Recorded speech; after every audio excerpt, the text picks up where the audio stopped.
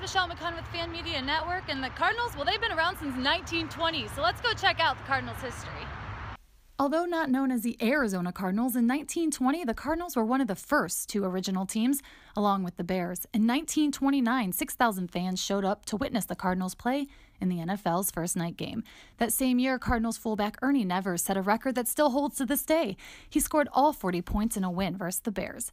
1940s sure were interesting during the war. Some teams decided to merge, and the Steelers and Cardinals played the 44th season as Card Pit.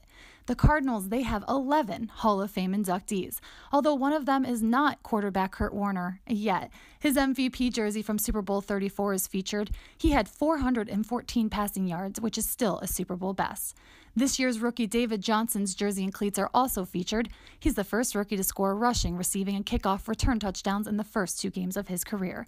And of course, we ended our visit with a tribute to Pat Tillman.